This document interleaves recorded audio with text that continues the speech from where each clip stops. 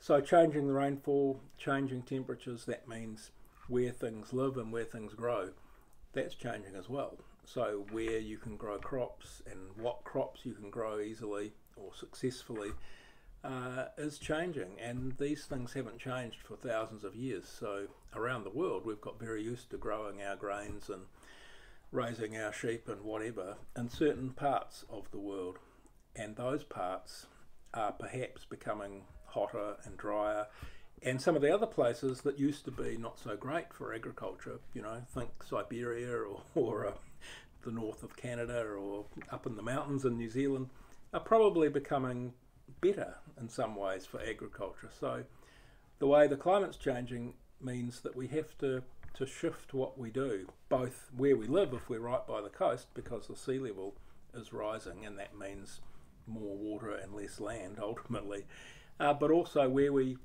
get our food from. So the kind of crops that we've been used to growing either grow in a different place or new crops are coming in. I know that you can grow bananas in Northland already, and I can imagine that growing things like bananas is going to become more of a viable option for agriculturalists in New Zealand over the years. So as the climate changes, because it hasn't changed much for thousands of years, humans have got used to growing food, gathering food in certain parts of the world, and this applies to New Zealand too, obviously, and growing certain crops, raising certain kinds of animals in different places. All of that is changing. So we're going to have to rethink how we do agriculture and how we feed ourselves. And I think one of the most worrying things about climate change is how extreme events are changing. So the amount of moisture in the air, water vapour, is purely a function of temperature. Warmer air means more moisture. So there's the chance, at least, that when it rains, you'll get heavier rain.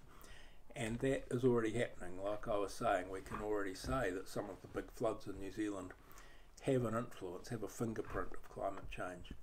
But on the flip side of that, the rainfall and the way it falls is becoming spikier. So when it rains, you get this big spike of rainfall, which might cause a flood more easily. But when it's not raining, chances are you'll get a longer dry spell. So the chance of drought is increasing as well, perversely. Generally speaking, the drier places are the places where you see the chance of drought increasing, and the wetter places are where you see the chance of flood increasing. But actually, the chances of both are going up in a whole lot of places.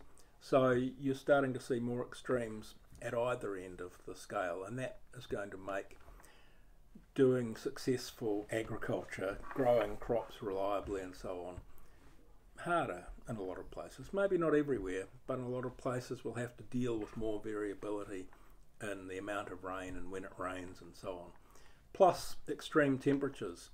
When you get very hot days, it can be good news if it's summer and you're going to the beach, but often it's not such good news if you're trying to grow some kind of crop, vegetables in your back garden, and it gets too warm and the plants just don't like it. So developing crops that are resistant to extreme heat or drought, that's quite an important area of research. And sea level rise, I think it's happening more slowly. The sea level's rising by a few millimetres every year around the world, but the rate of rise is increasing. So we're going to see bigger sea level rises this century than we saw last century, and it's going to go on for hundreds of years most likely, unless, if we stopped all of the emission of the greenhouse gases tomorrow, we might only have another 150 years of sea level rise.